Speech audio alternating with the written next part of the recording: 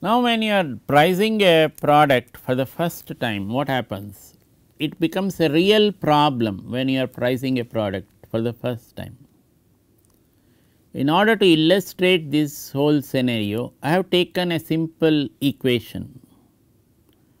So, you are looking at the quantity that is produced, and then giving an equation for the demand.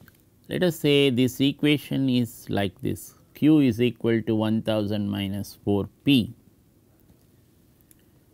Now, how does the cost function represent itself?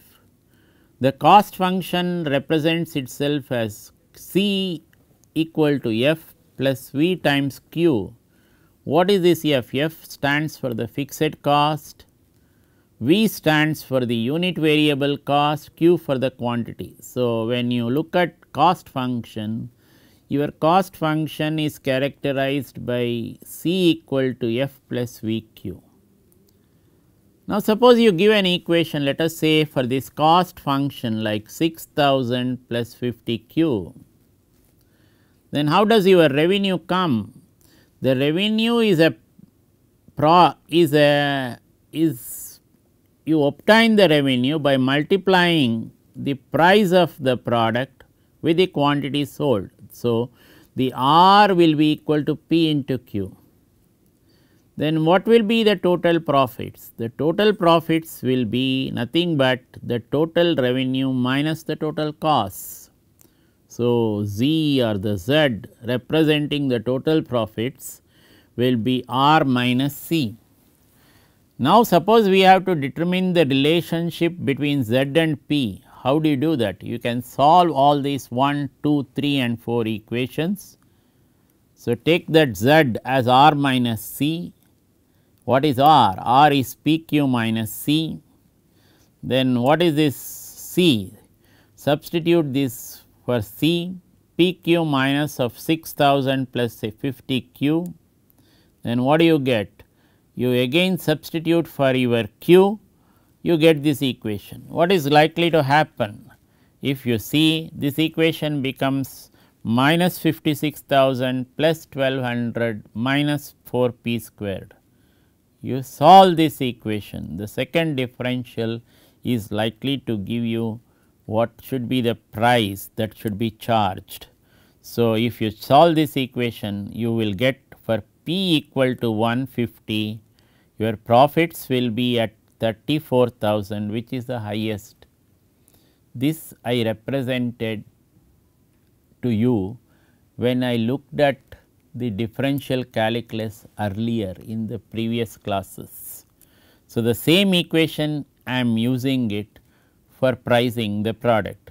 So, when your P is equal to 150, your profits is at the highest, that is 34,000, which is what the company will be very happy at. So, this is what characterizes the product. So, when we are looking at a company, when we are looking at the next type of pricing, this is called markup pricing. What is this markup pricing? You look at a target pricing, that is, you say this is the cost which I have invested in producing this product, I must and should get this type of profits on this. That is the rate of return on its total costs at an estimated volume. This was being practiced by General Motors and still practiced for a very long time. Okay. So, because of the terrific competition, General Motors finds it difficult to do this target pricing now. The second one which you look at is demand oriented pricing. Take the cinema tickets. Suppose you want a balcony ticket, balcony tickets always priced higher. Why? Because you are seeing the cinema from a distance. So, the front class where you are exposed directly to the screen, the noise, everything, then what is going to happen? Your that price of that particular tickets or the class of tickets will be lower. Okay.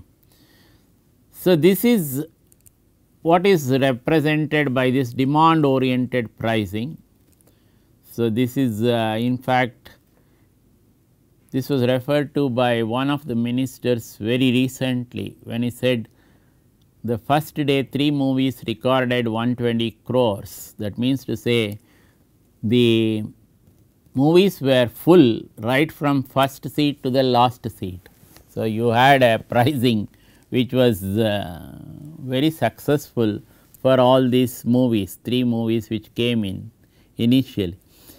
So, the price discriminate, suppose you discriminate the price, that is for one customer you charge one price, another customer you charge a different price, then it is likely to disrupt the customer goodwill. So, it raises ethical questions that this man is not a, this company is not a, or the firm is not a ethical marketer.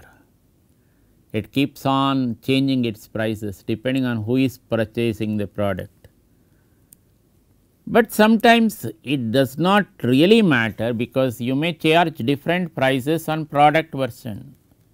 Example is the fridge. Suppose it is a one door fridge, you may charge a particular price. It is a 2-door fridge, you may charge a particular price. Or it can be different prices on place like the cinema tickets, the front and the back, or it can be different prices on time basis.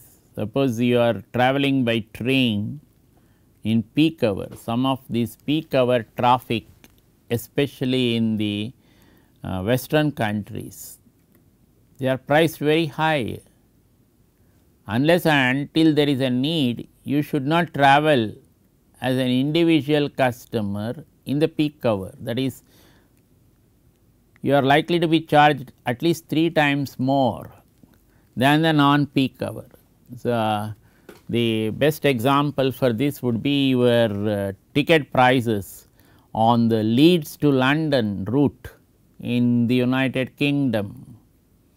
So, it is normally said, it is normally considered your 6 o'clock to 8:30 from Leeds is a peak hour traffic. So, when you are boarding a train in this peak hour traffic, you are charged very heavily. Suppose if you are a monthly user of this, then it peters down, it comes down. So, makes you not highly susceptible to this peak hour traffic. So, this is what is practiced in the United Kingdom and also in many other western countries. Now, you want to change the price of a product, how do you go about it? You change the price of a product depending on the price elasticity of demand. What is this price elasticity of demand? It is the percentage of change in quantity demanded divided by the percentage change in price. How do you represent it? It is represented by EQP in of Q1 minus Q0, that is the first time period, the 0 time period, Q1 minus Q0 divided by Q0, then the price in the first time period P1 minus P0 in the 0th time period, then divided by P0. So, you as you introduce the product, you had a price, the first slot of time say 1 month later you had a different price, then how should you go about this price change? You can look at the price elasticity of demand. When you look at the price elasticity of demand, you say I change the price, what is going to happen to the quantity demanded? Is it going to be higher or is it going to be lower? So, depending on that you can say the elasticity of demand based on price EQP is represented by this. Suppose the less elastic is the demand, then what should be the strategy of the marketer? It pays for him to raise the price. When does this happen? When there are few or no substitutes or competitors. Take the example of this Dove soap. When it was initially introduced into the market, it was priced at a particular rate, about 30 to 35 rupees. Now, if you look at the Dove soap, it is not coming to you at less than 45 rupees. But users of this Dove soap think that there is no substitute for Dove in the marketplace. Dove is a class apart compared to other soaps. Similarly, you look at Pears, that is also the users of Pears think that it is a class apart from the other soaps which are in the marketplace. Then sometimes you may be the buyer, as a buyer you may do not readily notice the higher price. The price might be changed little, say 25 paisa, 50 paisa, you do not notice it immediately, unless and until you are told in your house, hey, why are you paying more? So, this happens when you are not noticing the higher price. But if it is an every use product like the milk, even a 1 rupee higher price is noticed. Why? It is being charged 1 rupee higher. Many times buyers change their buying habits slowly and search for lower prices. Suppose you are user of this product, you increase the price of this product's price has increased, but still you may not like to change this product. Okay, it has changed, does not matter, I am not changing the price of this product. Take the example of car servicing. If you have taken a good branded car like Maruti or some other this thing, you are in spite of this service stations of this car many times charging higher, you would like to go to the same Kalyani Motors only, let him service the car.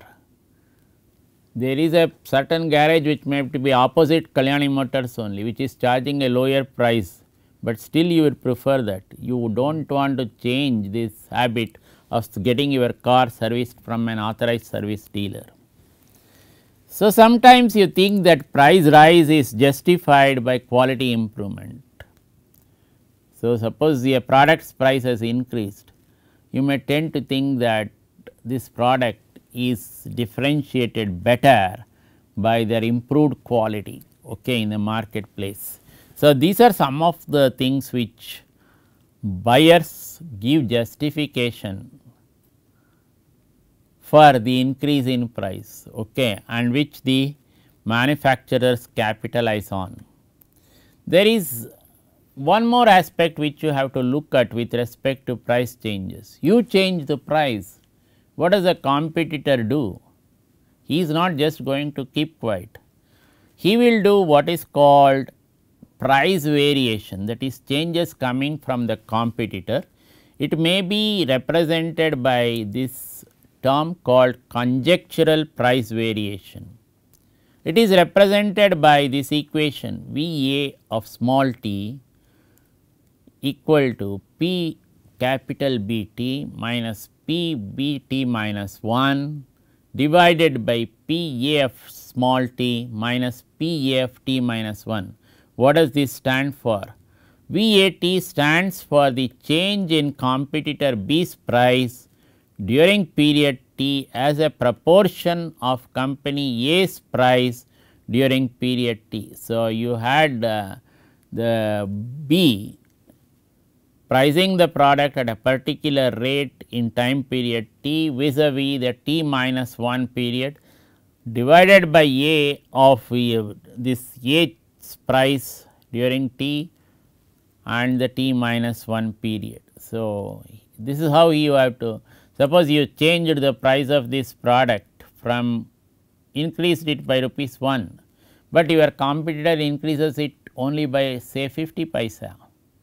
This is what I brought out through the game theory models in the earlier classes. Sometimes it may be better off for both of you to raise the price, both of you might make profit. Suppose it is a what you call single competitor scenario, but no longer is it a single competitor scenario in the marketplace, it is a complex scenario.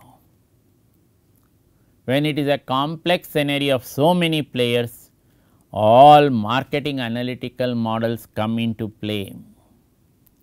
So, you push in so many analytics into conjectural price variation models. So, it is not one, it has so many players and the model takes different variations depending on how you are looking at it. There is something called a product line pricing. What is this product line pricing? There may be various products which are interrelated in demand, then pricing is very difficult. Suppose it is an interrelated product.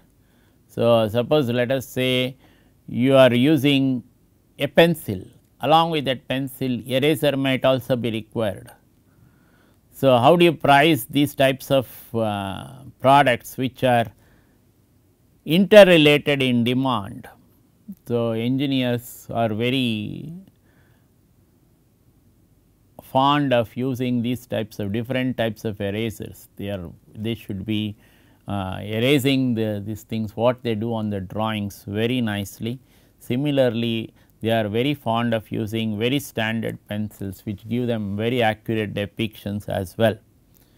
So, sometimes this product line pricing made difficult since various products are interrelated in demand, that is cross elasticity, and or cost.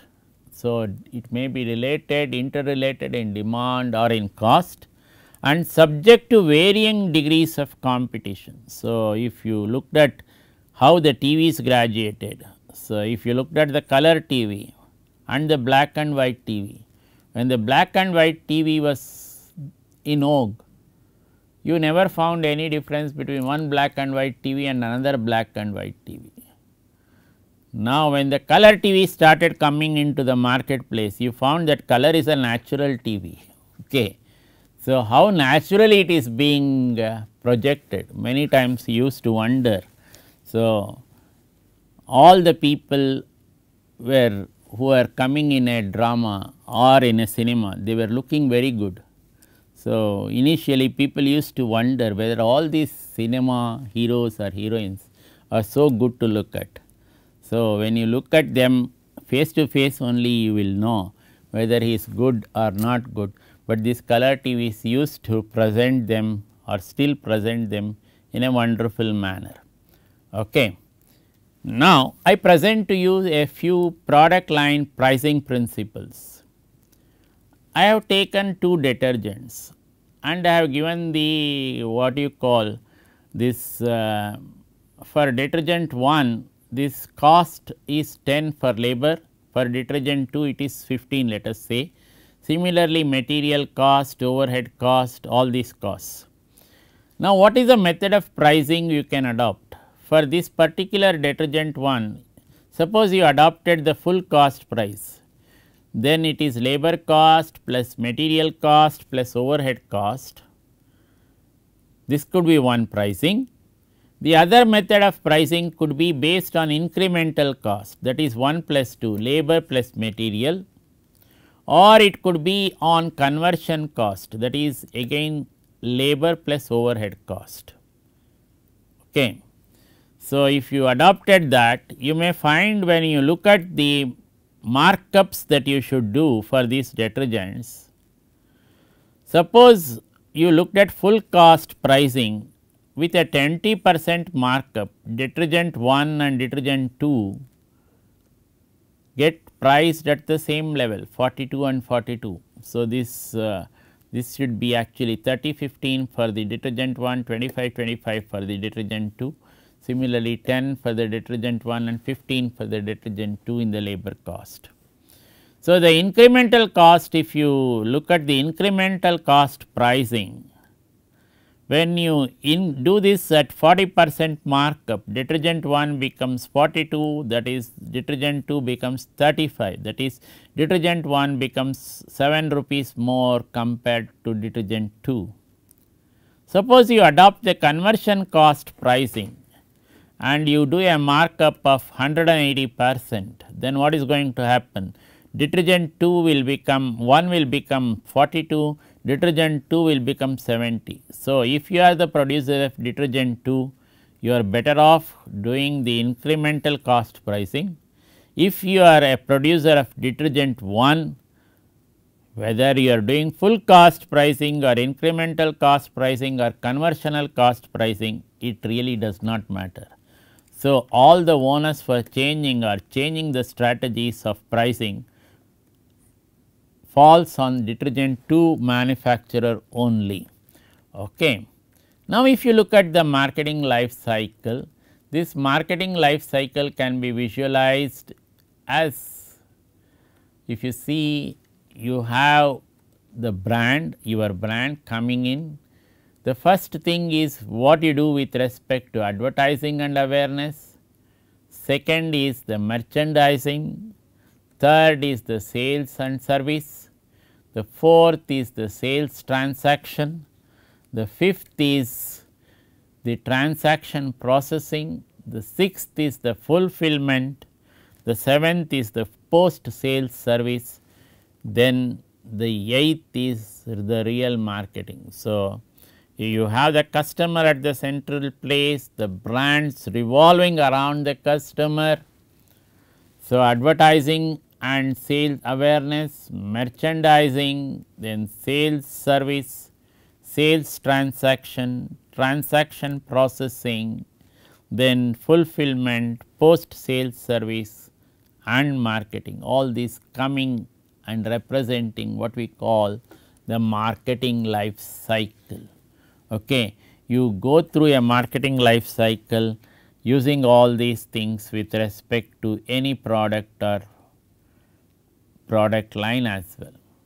We now come into what is called the relationship marketing. What is this relationship marketing?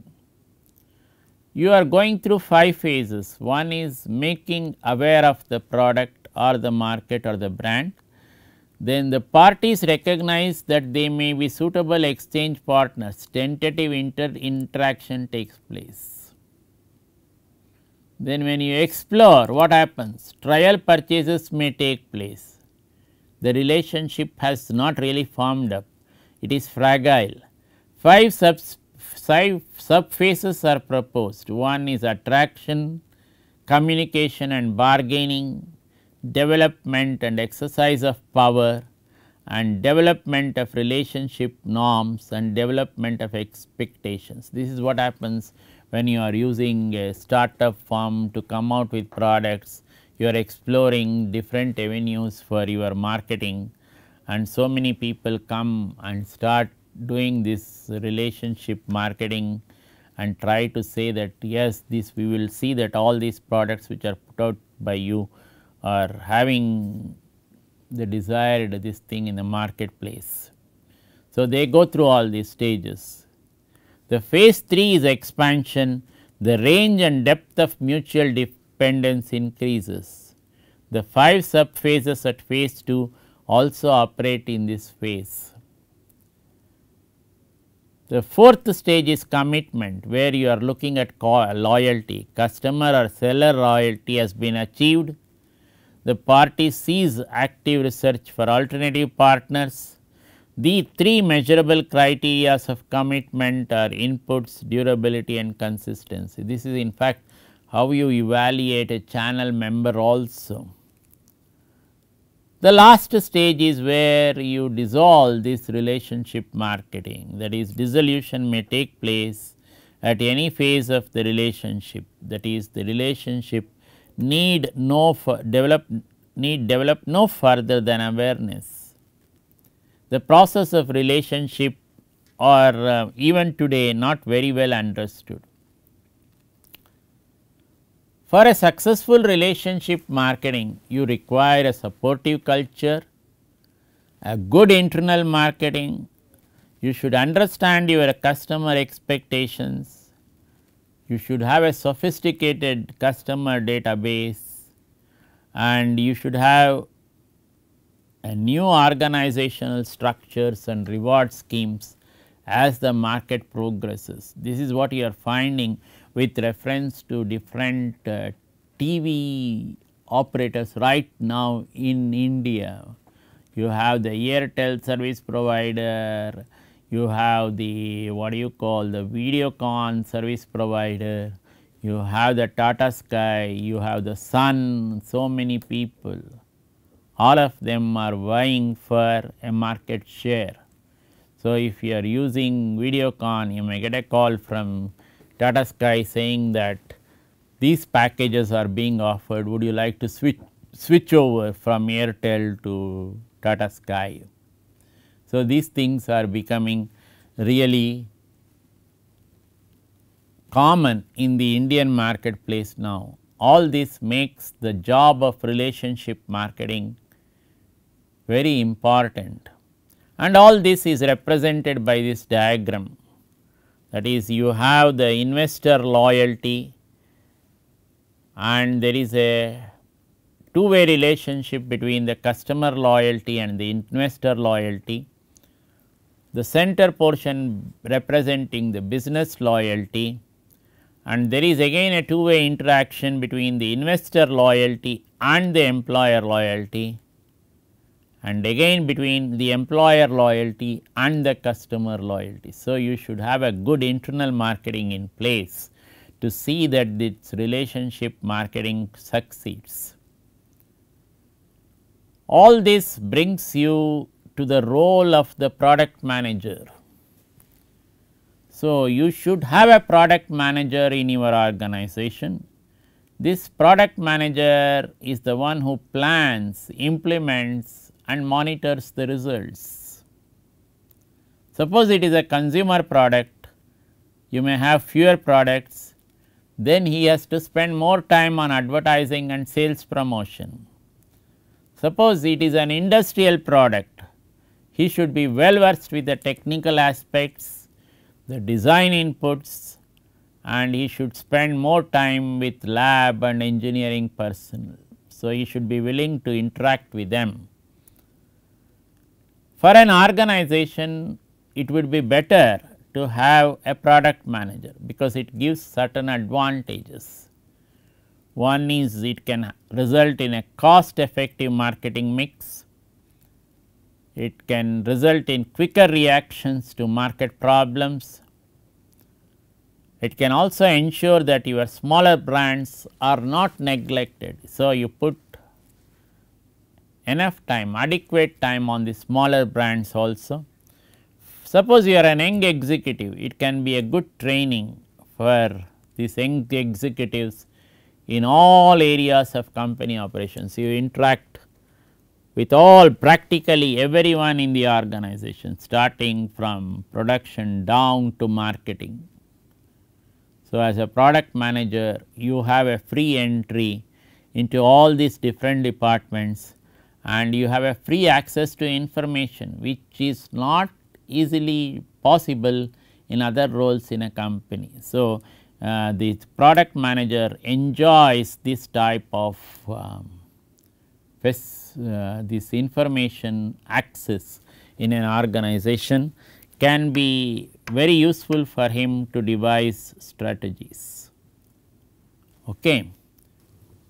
Having a product manager would be a great advantage for the person who enters an organization as a product manager, because he will get exposure to almost all the departments in the organization. But along with that, there are some, if you want to call them negatives, some negatives are also there, like they have access to information in almost all the departments of the company, but most of the times these product managers are not given enough authority.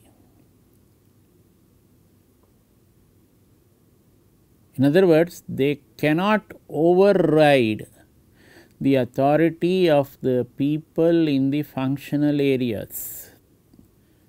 At best, they can make some suggestions, but there is no guarantee that these suggestions should be taken by the personnel in the functional areas. The other point which comes next to these product managers is they become experts in their product, but they rarely become experts in any functions.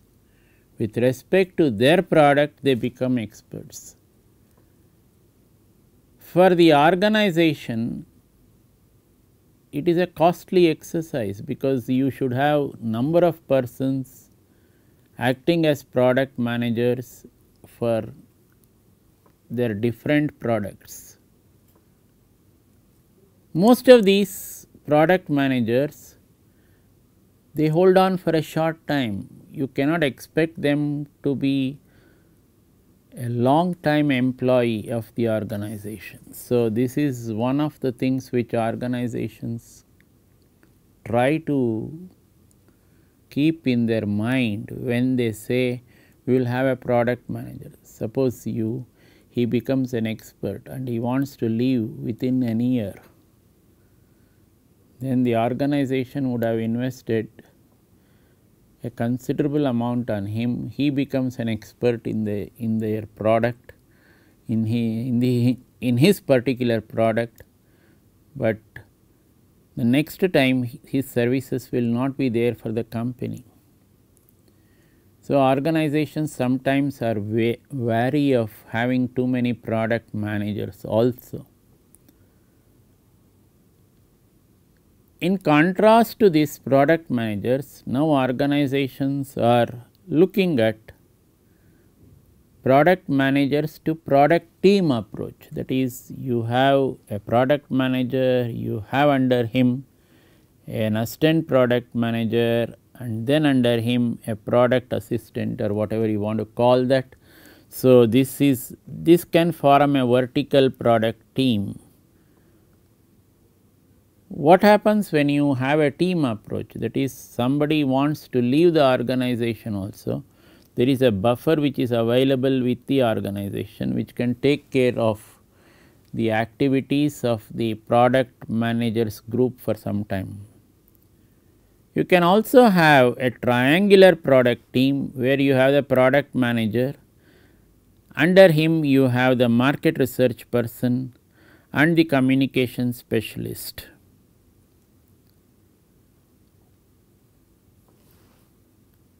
You can also have a horizontal product team approach where you have the product manager, under him you have the research person, you have the communications person, you have the sales manager, you have the distribution specialist, you have the engineering department, you have the finance department, that is the engineering personnel, finance personnel, all in this horizontal product team approach which you can adopt.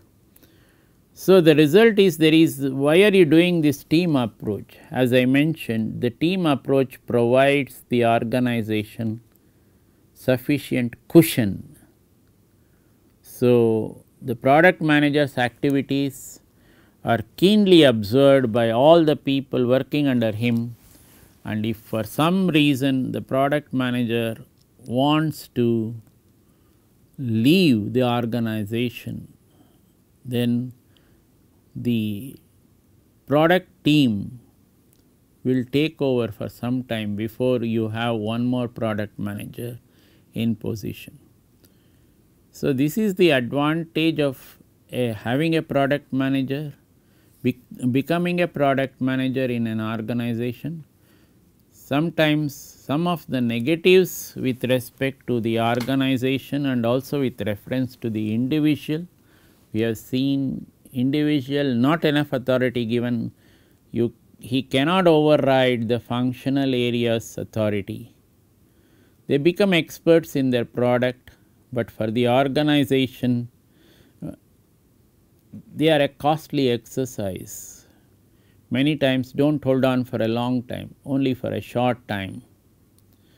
So, in order to have cushion, you can go instead of one product manager to product team approach, where you have a buffer coming in the form of the assistant product manager or the product assistant in the vertical production team. In the vertical product team, in the triangular product team, it can be product manager, under him the market research person, the communication specialist.